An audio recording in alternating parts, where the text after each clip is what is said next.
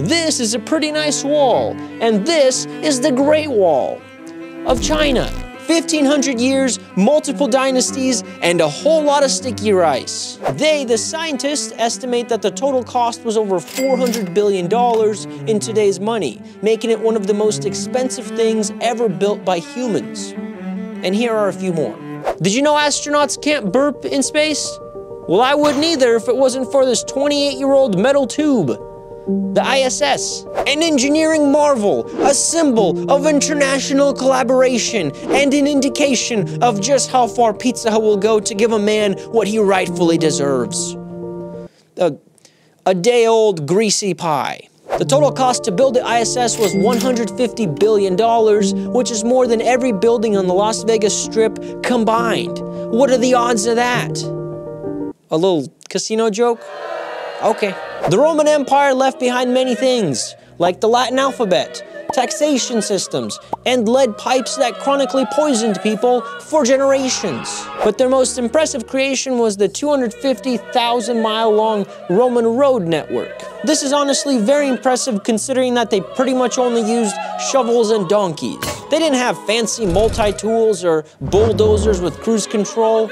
Nope, just raw, unrelenting stoicism. It only took about $150 billion, 800 years, and a whole lot of slave labor to create the phrase, "All roads lead to Rome." Unless you're in the Americas, or Australia, or pretty much like any other island.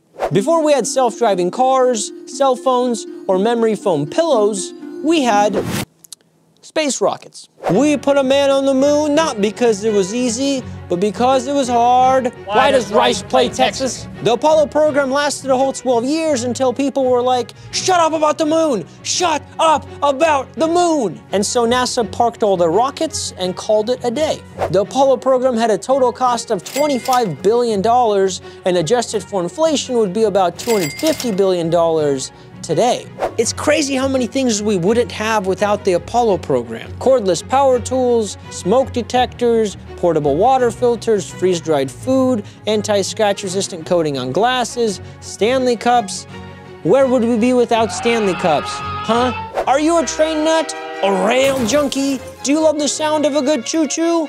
Well, so does China. The Chinese high-speed rail network is over 45,000 kilometers, which is bigger than the rest of the world's railways combined. Now that's loco motive. Their trains get up to 270 miles per hour, while the US is over here like, no, I don't think this one's big enough for you. How about this one here? You're really gonna love the massaging seats. The current cost is sitting at $500 billion, and they're still going. They plan to add another 25,000 kilometers over the next 10 years. You could say they're trained to build more. Get it?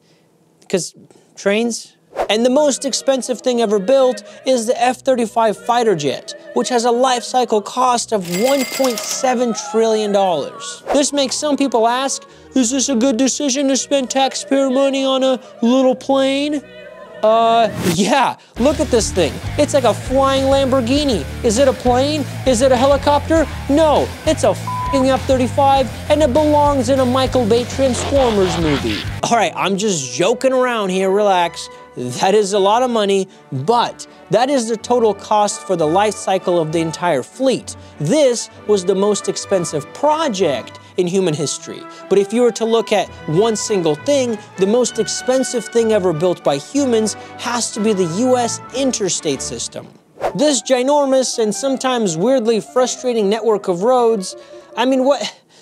Just make a highway, dude. Originally proposed in 1956 as a 12-year, $25 billion project, ended up taking over 30 years to complete with a total cost of $114 billion, which is about $600 billion adjusted for inflation. But if you were to rebuild it today with modern labor laws and regulations, it would cost over $2 trillion, which honestly makes sense. Did you know the guys that hold stop signs make up to $50 an hour? I know some of you are like, but what about the pyramids? All right, first of all, we didn't build the pyramids, they flew here. And second, they would only cost like $10 billion to build today, which is way less than that little spaceship I was talking about earlier. So they wouldn't even make the list. If you like what you saw, like and subscribe.